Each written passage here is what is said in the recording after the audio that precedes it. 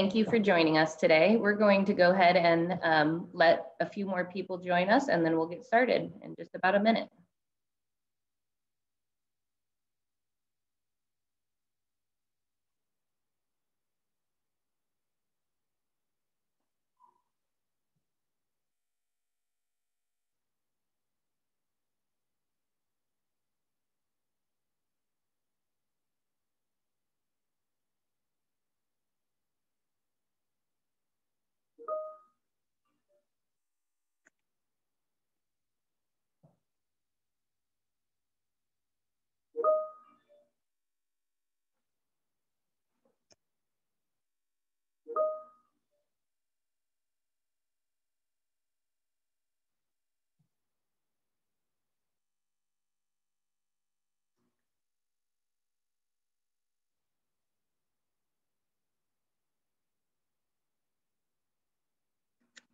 Hi, everyone. Thank you for joining us today for our Lab Day online session. We are very pleased and honored that you decided to join us.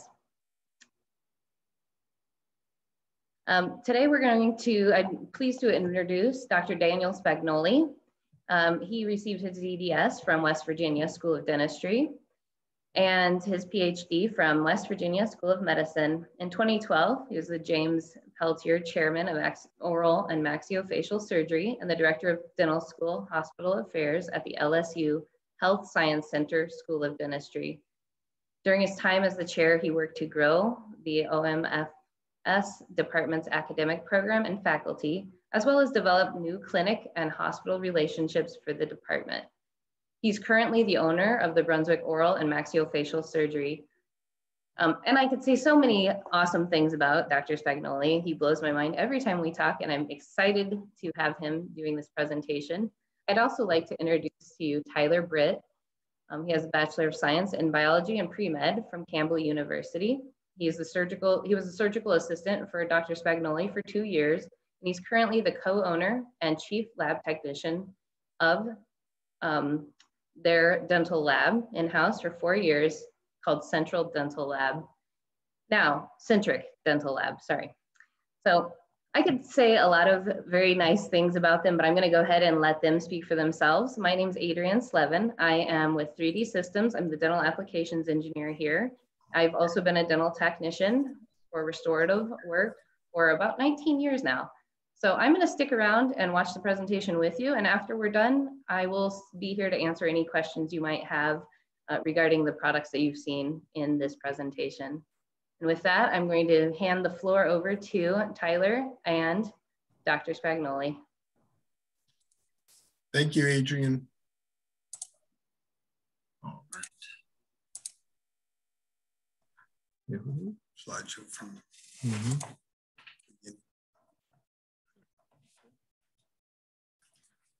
Well, it's a real honor to have a chance to spend some time with you all today. You know, Tyler and I will work through things with you together, talk to you a little bit about the experience we've had over about 2 years now. I really want to say that we haven't finished all of the solutions yet. There was no book for us to read. We had to somewhat start from scratch and figure a lot of things out. But one of our goals has been to increase the precision of surgery, especially in the area of full arch treatment, accuracy, occlusion, vertical dimension, symmetry. Our primary goal is our laboratory is involved in transitional prostheses. We're not a definitive prosthetic lab at this point.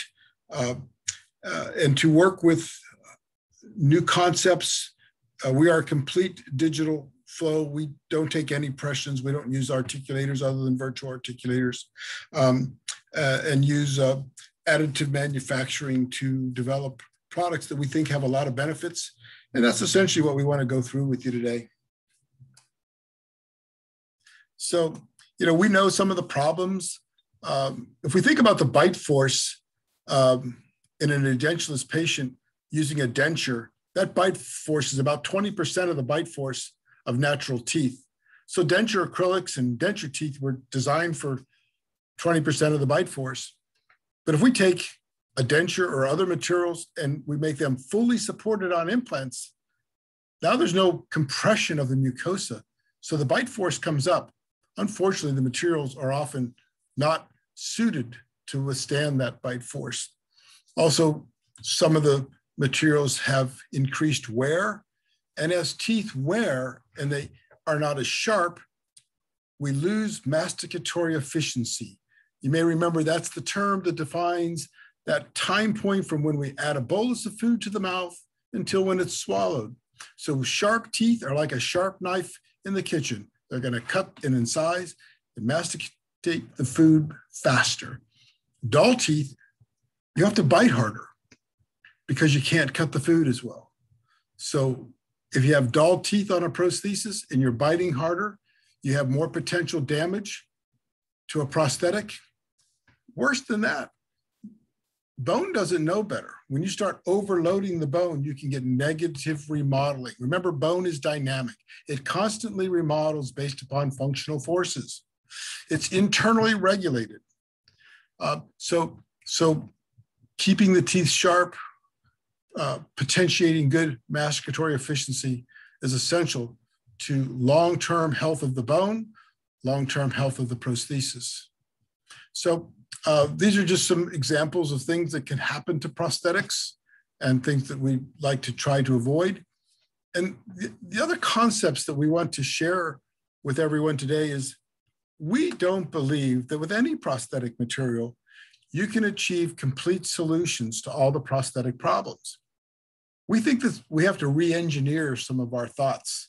So some of what we hope to share with you today are some of the concepts that we're working with and how to engineer the prosthesis to be more resistant to breakage and hold up better.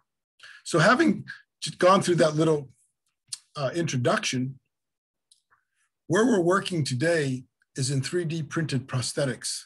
So we can use the combination of a printed framework that has individual crown preps, gingival anatomy, and papilla anatomy in one piece. Then provide a continuous arch of printed composite resin teeth. And these are microhybrid, highly filled resin teeth, which are very strong. They're quite abrasion resistant. Currently, I believe they're looked upon as a long-term transitional prosthetic tooth, and that's essentially how we use them. We continue to modify our techniques. For example, we've reduced some of this embrasure form and created more of an I-beam between the teeth now than when the version that you're seeing by, leaving the papillas and the sulcus, but, removing a little bit of this anatomy. We found that that makes the teeth a little bit stronger, but these are just little innovations. We're working, we have two of the 3D systems, 5100 printers. They pretty much run all day, every day. It's important to thoroughly blend and mix the resins for very even printing. So, there's always something sitting on one of the mixing boxes. And then I'm gonna let Tyler speak for a minute about the curing process, because the curing process is very important and sometimes it's done in stages. Tell them a couple of things about curing, Tyler. The curing is very, very important. Whenever we have like a prosthetic base come out or an arch of teeth, we immediately cure it for the total time the goal is around 30 minutes. But right when it comes off the printer and we take the support legs off, we immediately cure it for about 10 minutes so that it holds that form and doesn't warp at all during any of the surgical procedures that we're doing. Dimensional stability.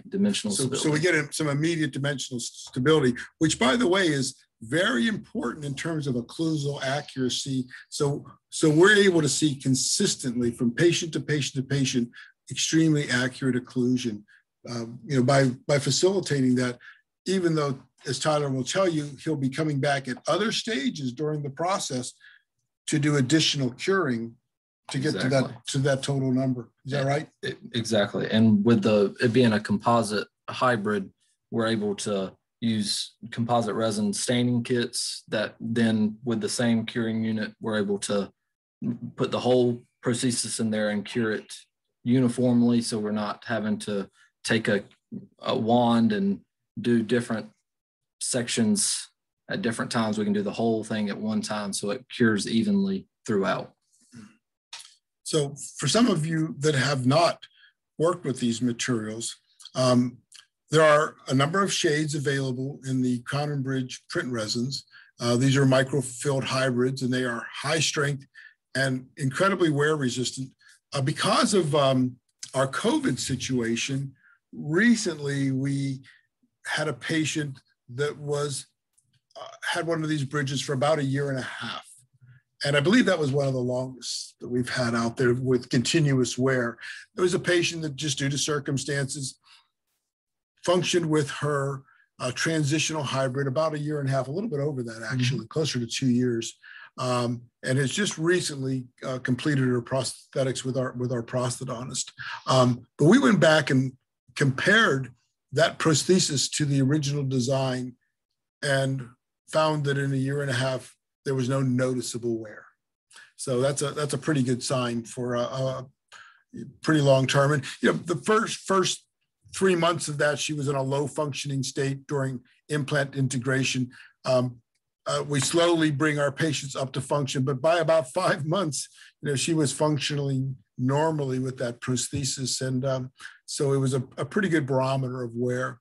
There are some published properties of the materials, especially we look at that flexural strength and we look at hardness. And that flexural strength is about double what the ISO standard is. So the materials are quite strong. They take a high shine and a high polish. They're very smooth materials.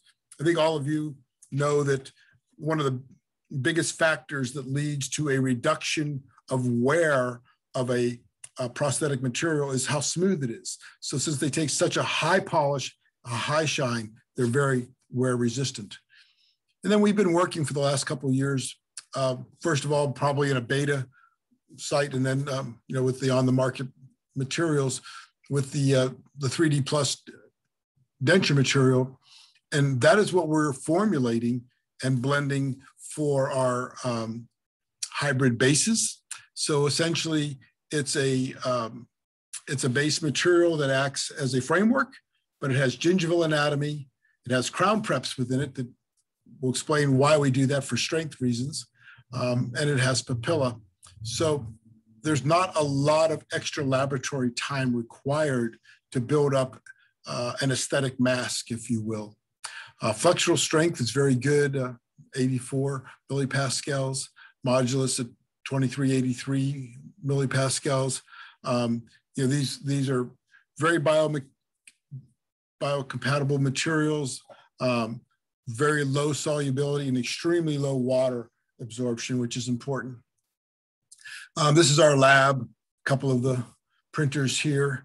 You can see that we can print multiple bases at a time. It also gives us the opportunity to print at least a couple for each patient. Sometimes more, we'll do that.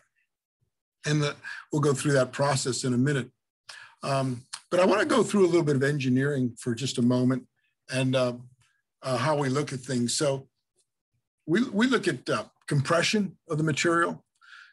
Especially we look at tension on the material, because all too often when we build a hybrid prosthesis, we have to consider the fact that if there's any form of cantilever, which we try to reduce, there will be a little bit of a bending type of flexion. And so a tension band is the best way to resist that.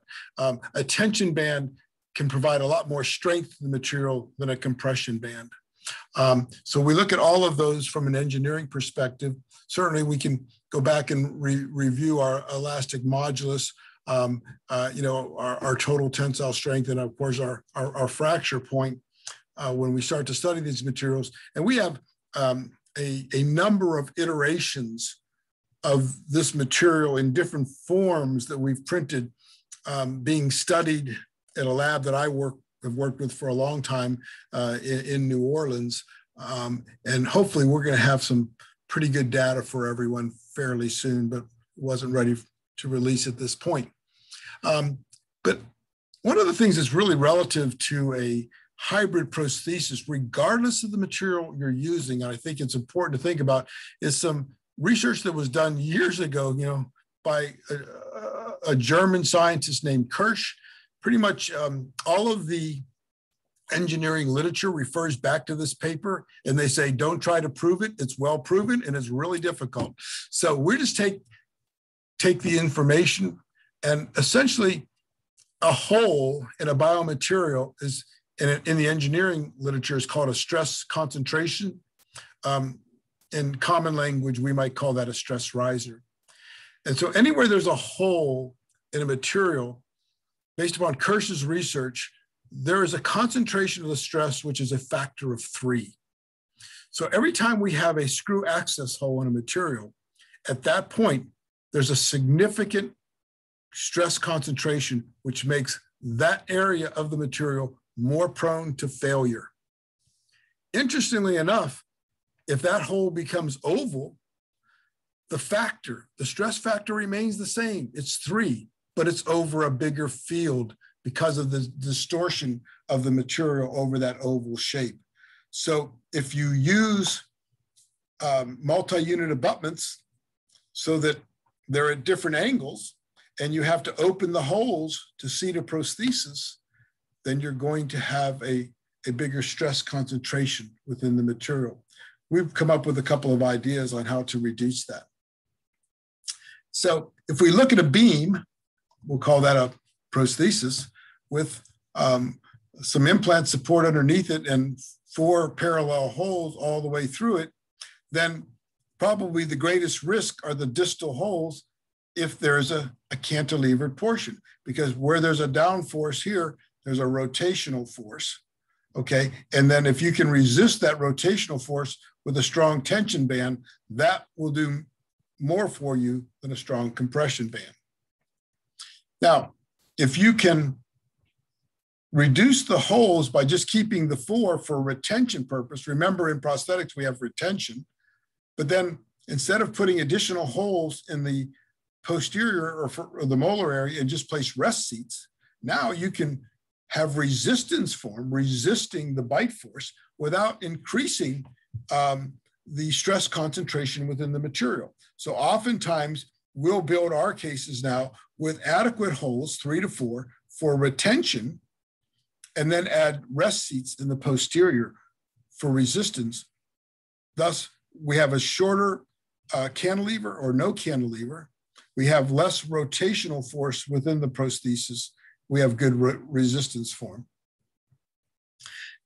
Other ways that we'll address things is sometimes if we only have 4 implants and we have to have angled implants in the posterior, then what will happen is we will often take our posterior multi-unit abutment, and instead of perhaps using a 17 that would come straight through the occlusal plane of a molar, we'll change that to a 30 degree, so it's actually parallel to the anterior implants, thus reducing the size of the hole so it's not oval and increasing the strength of the prosthesis. So a lot of things can be done through engineering.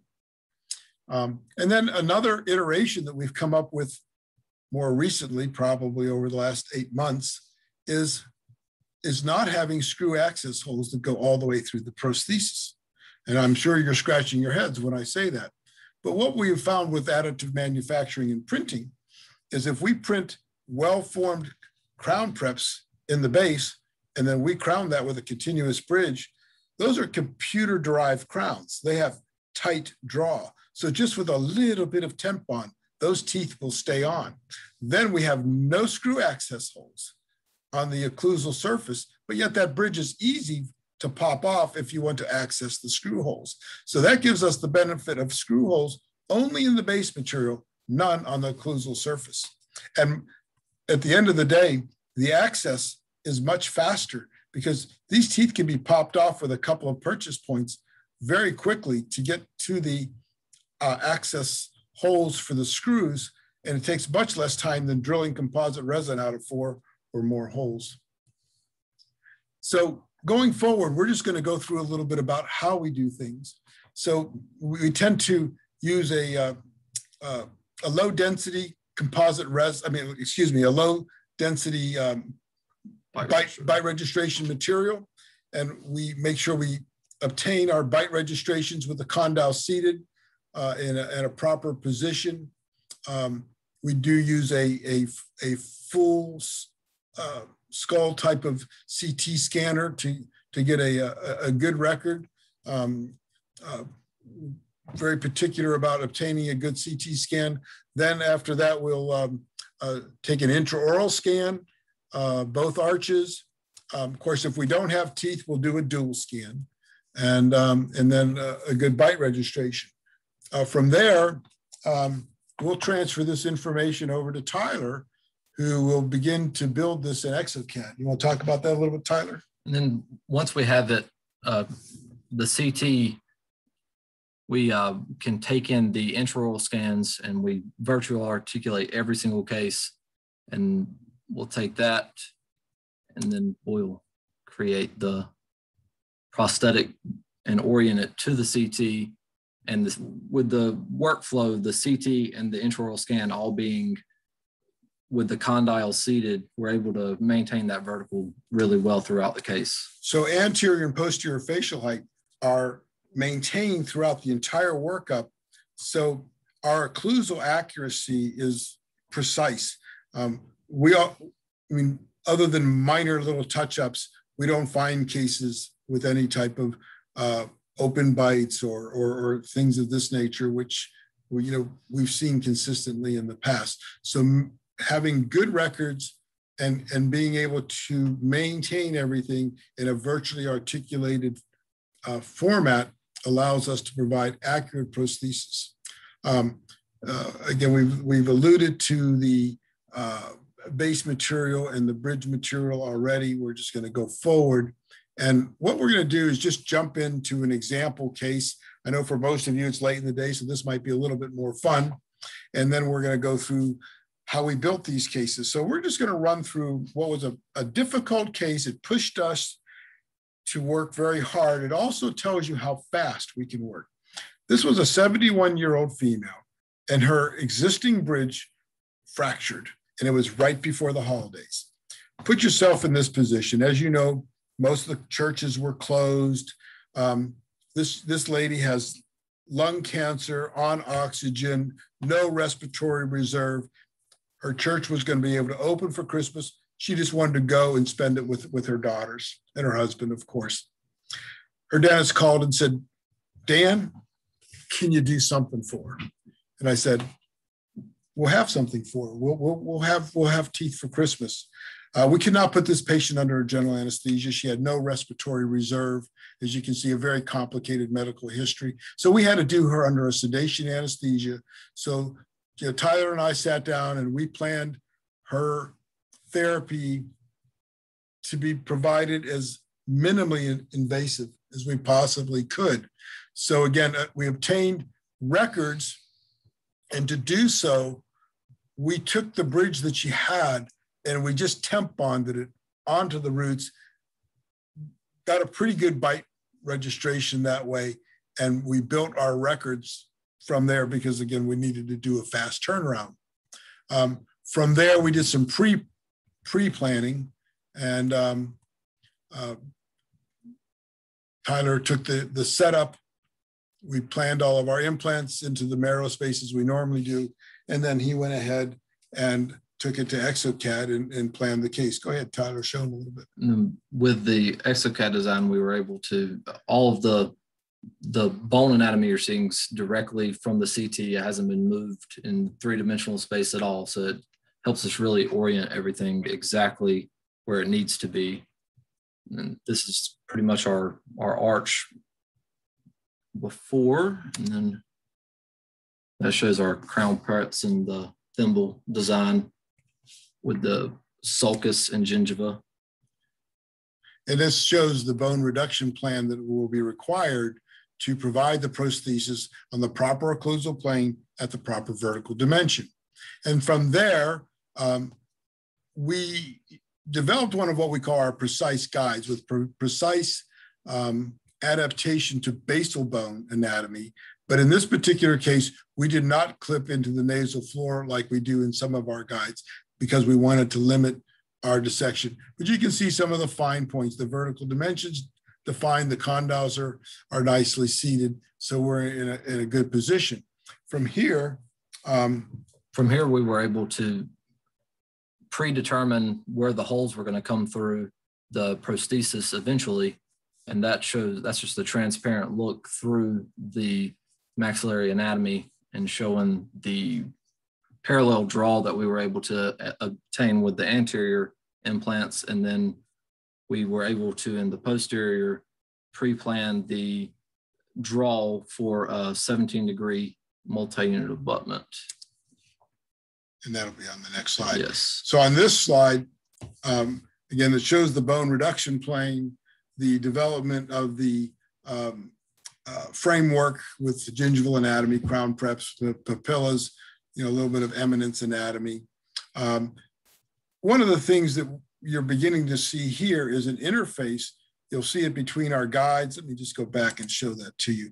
You see it between our guides as well as our teeth, where we found that one of the inaccuracies in some of the stack systems that are out there are pins. So anytime you pin something, you're stuck with that pinned position. And we determined that that's not so good. So we've developed a cylinder and piston system. So once we reduce the bone based upon the reduction guide, and I think you can see that back here. We have it. Well, I thought we had a good picture of that, maybe not. So anyways, once we've reduced the bone, then the implant guide goes into the pistons, and then finally the teeth will fit into the pistons. So the thing is that interface has to be exact.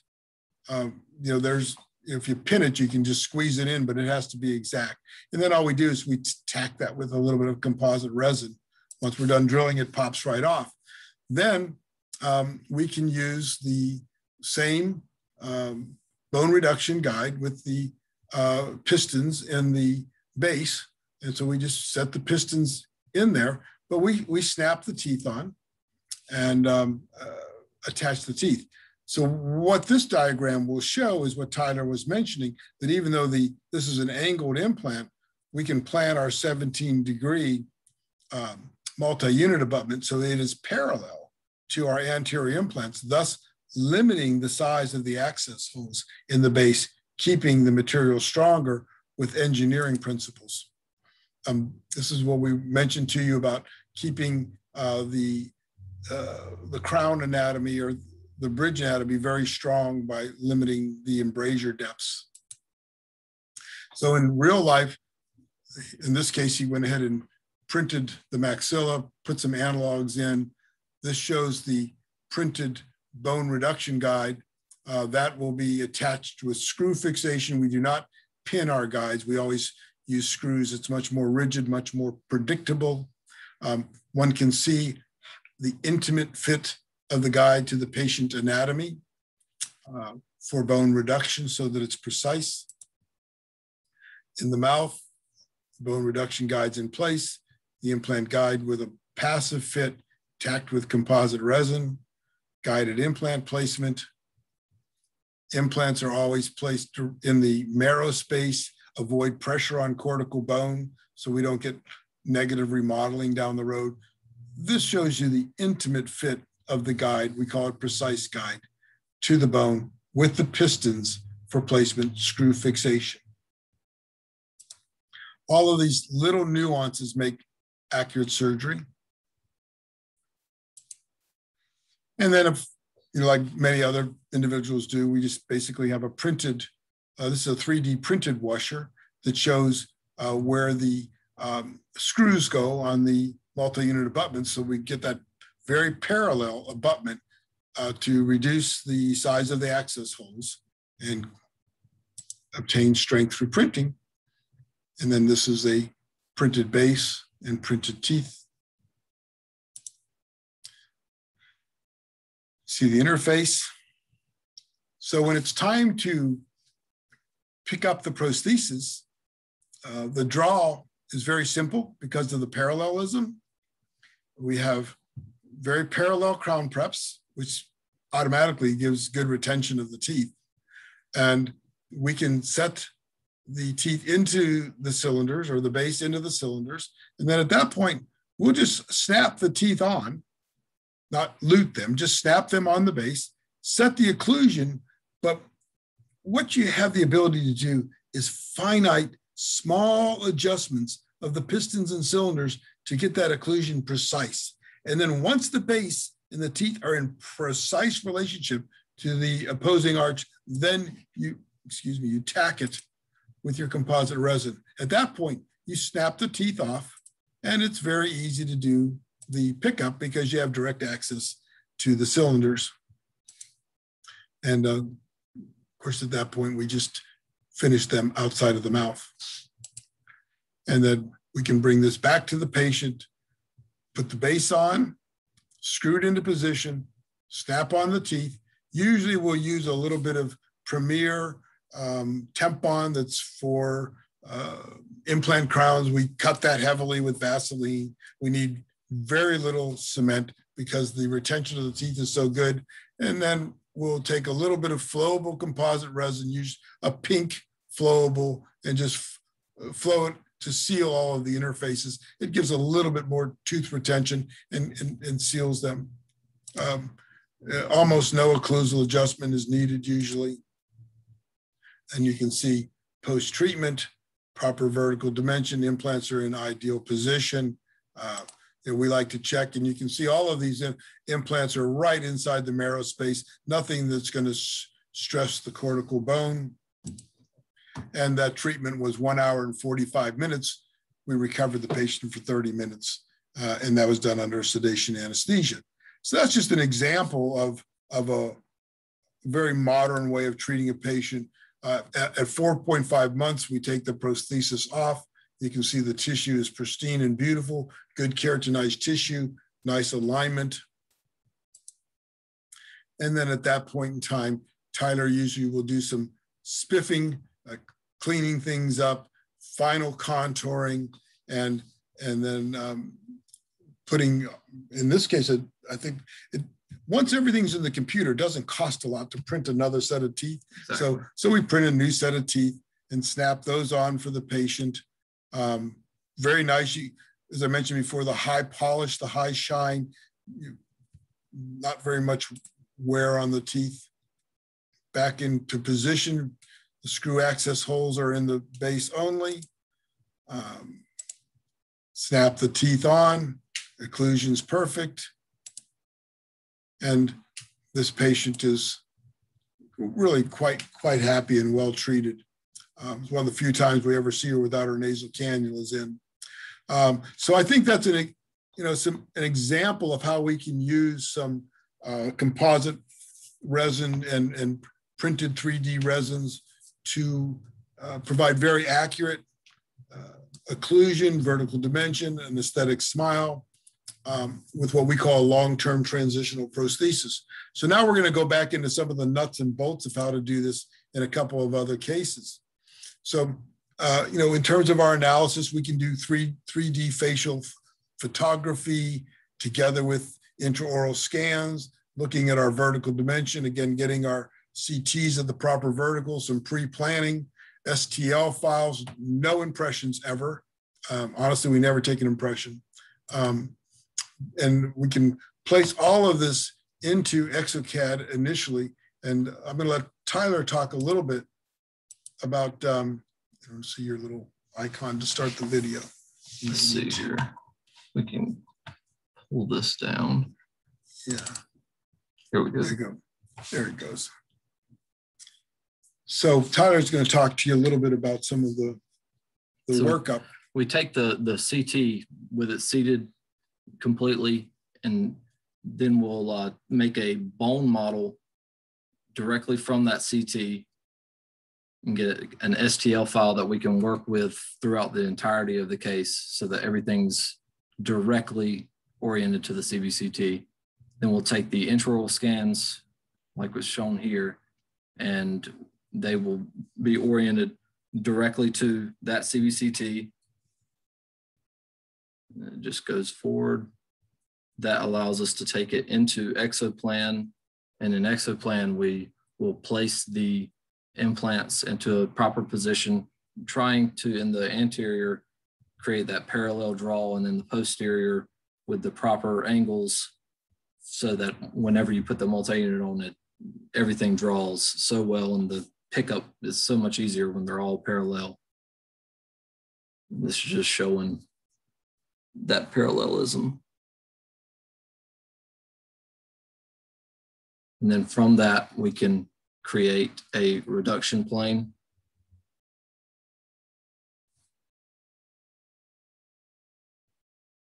And it'll show here, then we can create that reduction model with the piston system.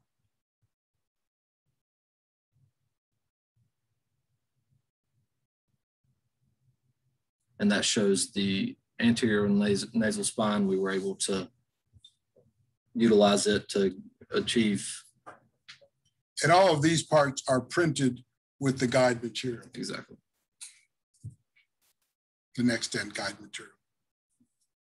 And that right there really shows the intimate contact with the anatomy. And then the screws are in basal bone anatomy.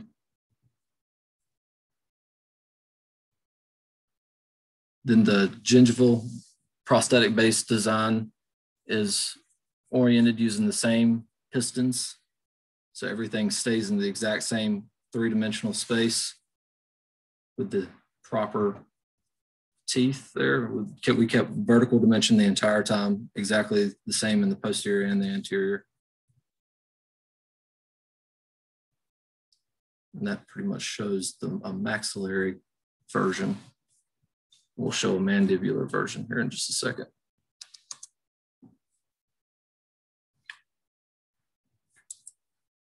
So if we look at that exact same patient clinically, one can see the dissection, elevate the nasal mucosa. This is a standard procedure for an oral surgeon. The little clips go into the nose. We follow the anterior nasal spine, and intimate adaptation to the bone. So a very precise guide, and then using screws to the bone is much more stable than pins.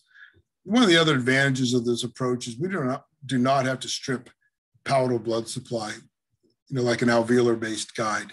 And I'm a little concerned about some of the stripping that goes on there, because that's a very, very important blood supply to this alveolar bone. So, we try to avoid that at all costs. So essentially, we can then reduce the bone and lute the implant guide. It has a very precise relationship to the reduction guide. If it doesn't have that precise a relationship, we know we have an interference. We take it down until it's passive and exact. That way our whole plan follows the plan. Once the implants are in position, the prosthetic framework base, if you will, goes to the pistons. The pre-designed holes are in perfect alignment. We can then add the teeth or snap the teeth on, set the occlusion exactly how we want it. Once we set the teeth on, we lute it. Then we can take the teeth off and do the pickup with no teeth in the way. Take it to the lab and final finish it, and then just bring it back and screw it into position. Here's this particular patient 4 months post-operatively, very healthy tissue. Probably did a little bit of refinement of the contact of the tissue here, but you can see nice robust ridge anterior to the implants with good keratinized tissue. It's really a picture of health, and she looks very good at that point. So we're going to show a mandibular rendition with a little different twist, where we use rest seats for our posterior support, and just show you another variation on the theme. So again, using our three-dimensional photography coupled to our CT scan. So I sound like a broken record, but getting this done correctly builds the whole case. You've got to get a good CR record with your CT scan. Bad records, bad result. So we spend a lot of time, and the people we work with, we teach them to do this so that they get it right. Take a nice scan of this was an existing maxillary prosthesis, the lower arch, develop that STL file, and then turn it over to Tyler after verifying good positions of everything for him to start to build the case. Yeah.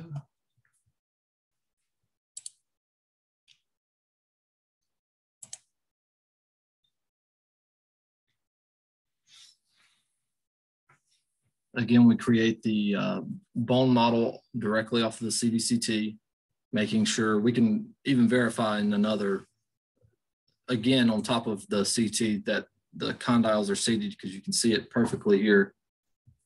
And then we take that intraoral scan, and every time we take an intraoral scan, we verify that we have them seated so that the intraoral scan matches exactly what we have in the CT. And you can see here where we line them up and get them exactly matched. And then the upper was a little bit tricky on this one because it was a denture, so it didn't show up on the CT. But based off of the mandibular, we were able to get it oriented exactly how we needed to. Then with Dr. Spagnoli, we were able to plan the implants to really a perfect draw in the anterior four, and we were utilized the posterior as rest seats, like you said. And that really shows the picket fence look to these. And we've even got it pretty dialed in, so dialed in that the holes, we actually have to open them up even a little bit more just so we have enough room to have the pickup material, because it's the flowable. Yeah. And sometimes the holes are so accurate that there's no room between the temporary cylinder and the hole, so we have to just open them a little bit to get the flowable composite in there, or the unison. And then here, this is just showing in the mandibular, we need a positioning device because we don't have that nasal spine like we do in the maxilla. So we create a splint, basically a splint that will serve as a positioning device to get that reduction piece exactly where we need it to be. Then we create the reduction virtually, and then that shows the precise fit of the guide to the reduction piece.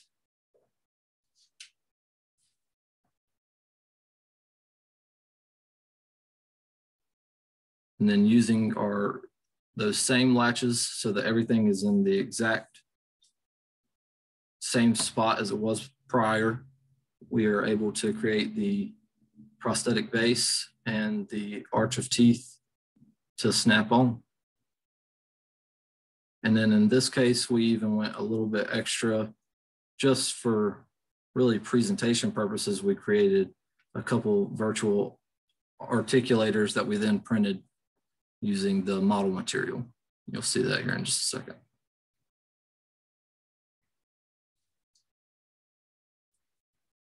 And this shows those crown preps really well with the deep sulcus anatomy.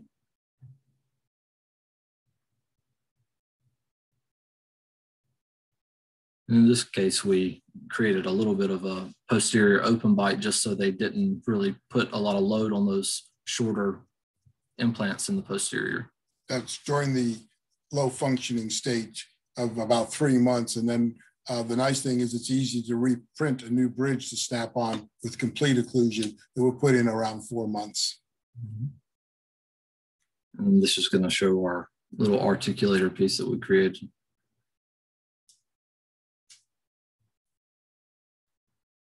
So that's a printed articulator.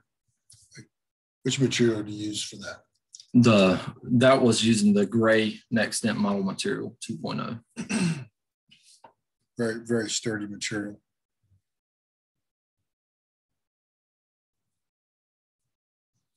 And we'll go on to show it in a clinical aspect. Right. So again, what one can see is what we planned in the lab, we're able to execute clinically. So this is the printed 3D articulator that you just saw. Again, for us, it's a chance for us to do some validation of the work and cross-check it before we do it in the patient. So this is the maxilla. It's articulated to the definitive prosthesis here, which has an orientation through the pistons and cylinders to the reduction guide, which shows a screw fixation of the guide in the bone reduction. So all of the principles, so we have the right occlusal plane, the right vertical dimension, the proper occlusal anatomy. This is the printed base, if you will, or framework. Crown anatomy, all of the details are here. And this is the bridge from a couple of different viewpoints. The reduction guide has a printed index from the existing teeth. Sometimes we have to take a couple of teeth out for screws. Well, we can do that ahead of time. If there's a situation where there are no teeth to index from, we can make an index to stable alveolar bone anatomy. In other words, mature alveolar ridge can be used as an index. And that's just a little different index, but this shows how all of this articulates and comes together.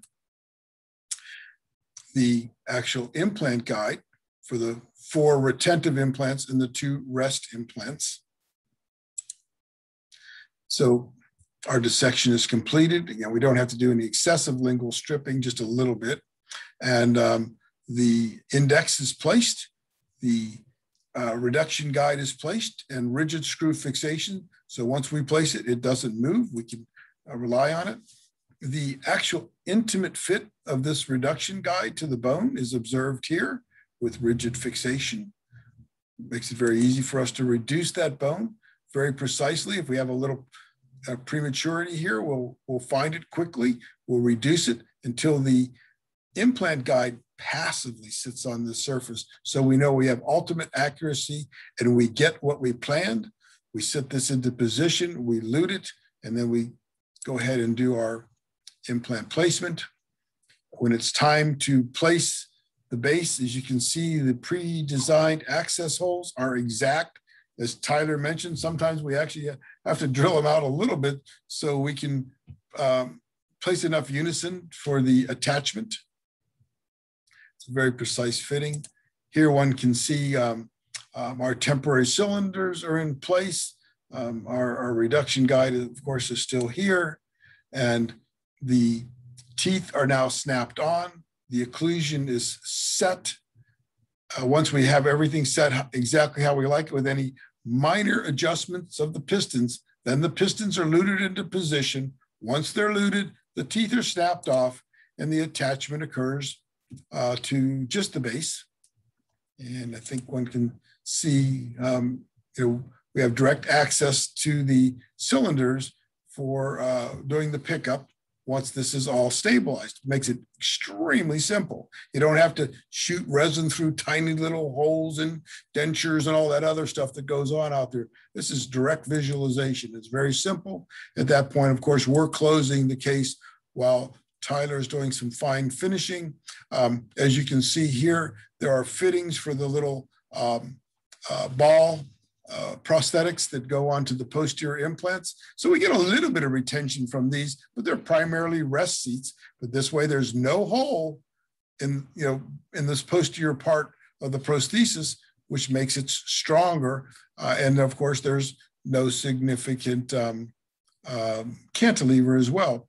In today's day and age, with some of the high quality short implants available, most patients have enough bone for a short implant in the posterior, most. So this is a nice look at a prosthesis with some pretty good gingival anatomy, good papilla anatomy, eminence form. As you can see, the teeth really are very nice looking, and compared to a denture tooth like he has on top. So here's your tapered short implants in the posterior with a ball attachment that fits into the receptacle. And then, of course, we have 4 very parallel temporary cylinders to hold that prosthesis. One can get an image of the ball attachments versus the cylinders. Take a look at all of that here. And then this is about a 6-week post-op visit, and the tissue's all healed and the occlusion's very good. So I think that gave us a chance to introduce some of the concepts we're working with using our additive manufacturing, our printed resins, and both the pink framework and base with included papilliform, gingival form, eminence form, as well as the printed complete bridge. One of the advantages of doing the complete bridge versus individual teeth, like are done in some prosthetics, is when those teeth are bridged together on those crown preps, it forms a tension band. That tension band resists flexion in the material. So not only do we have a strong material, but we have mechanical engineering that improves the strength of the prosthetics. So a lot of things going on here. We're not done yet. We have some new things we're doing, some material testing going forward, and hopefully over the next year or so, we'll be able to share even more with you all. But we'd like to take some questions if there's any questions that you have for us. And we're certainly open to coaching as well, if anybody has any strong recommendations, because we're the first ones to tell you there is no book on this and we don't know it all. There you go. Here's one question. Okay. So there's a question here. To reduce breakage, can you print a layered support base with metal on the lower layer of the full arch and mechanically cement the aesthetic zirconia layer on top? Excellent question, and something we're working on. Interestingly enough, 3D Systems has another division, and Adrienne can address this, where they do 3D printed frameworks, and they're incredibly accurate. And they can be printed with some surface enhancements that improve the bonding interface between the resin and the metal. Much different than putting an aesthetic mask on a metal prosthesis. So I like this question because we've already begun to look at building our prosthetic base in the computer. We can do a cutout on the inferior surface to accept that printed metal framework, which will inlay into it and then can be completely covered with composite resin, go back to the light box and make that sealed within there. Now there won't be any resin to flake off over the years because it's a solid piece. With regards to the teeth, right now these are microhybrid printed teeth. We have some early information that this composite resin base will allow one to bond EMAX, lithium disilicate bridges, because lithium disilicate will bond quite nicely to the composite resin, unlike zirconium. So those are all things under development right now. I love the question. As we learn more, we'll share. And of course, if you have some other knowledge and you want to contact us and share some things with us, we're always looking forward to learning from others as well. Great question. Any other questions? Do you guys regularly polish, or do you add composite on all of the cases? Could you say that again? Yeah, do you regularly add composite to give it a characterization on every case, or do you just polish them at times? How do you decide? So usually on the day of surgery, if the patient's been under general anesthesia, a lot of times we'll just snap that set of teeth on, just as we've printed them, and then come back after a couple of months once everything's stabilized and do some enhancements of the teeth with, staining and things of this nature. That's most of the time the patients are very happy with the appearance of the teeth, in the temporary stage. It's not hard to do the staining, but it takes a little bit longer. And we try to not keep our patient under anesthesia any longer than possible. Certainly, it's possible to stain the same day that you place if you'd like to, or you can pre-stain the teeth as well if you know exactly what you want to do. Yeah, we may have missed this. However, we're wondering if you cement the temp cylinders to the denture material, and what temp material or what cement do you use? So we use the 3M ESPE Reliex Ultimate as our resin to attach the cylinders to the base. It's extremely effective. I don't think we've delaminated any of them. Have we ever? No, we've never had one delaminate. So it's an extremely reliable material. It has a very fine tip, which makes it very easy to deliver it into that space. And the really nice thing is after doing the pickup in the mouth and doing the hand light cure, we then bring it up to our 3D Systems print box, and we are able to do a really monolithic cure of that, so that it's cured completely all the way through. And the light box with the 12 lights in it really penetrates better than a hand light ever will. So. You have another question here. Does the resin allow absorption of acids that could produce mouth odors? The resin has an extremely low absorptive coefficient. That is published. We have not had any issues with that. We do put a very high polish on this before we deliver it to the patient, and we do do a surface seal with PalliaSeal. But the resin is very, very, very dense, takes a high polish, and it has a very, very low absorptive coefficient. So we haven't seen an issue with that. And a little bit of a side answer here, or question is, do you find that your 3D printed parts stain more easily than other parts? And do you recommend any particular type of care after the visit? Yeah, it's a great question. So our hygiene protocol is that we ask our patients to use a non-abrasive toothpaste, so we don't create a lot of micro scratches. Our patients, brush, they water pick, and then they use an air flosser. And we do use chlorhexidine in the air flosser on every patient. Now, as soon as they air floss, we have them spit the excess out. So even in that situation, we've only had 2 patients out of lots and lots, I don't know the exact number, where we saw some staining. One was a prolific author who drinks tea all day. But just by doing a couple of changes with her, we were able to get almost all this, get her to where she wasn't staining. So staining is not a major issue, but you do have to sometimes work with the patient to say, let's brush your teeth, if after you drink a cup of tea or something like that, to help keep it down. But we haven't had very, very many issues with stainings. And if staining does occur, it's extremely easy to clean it off. Thank you.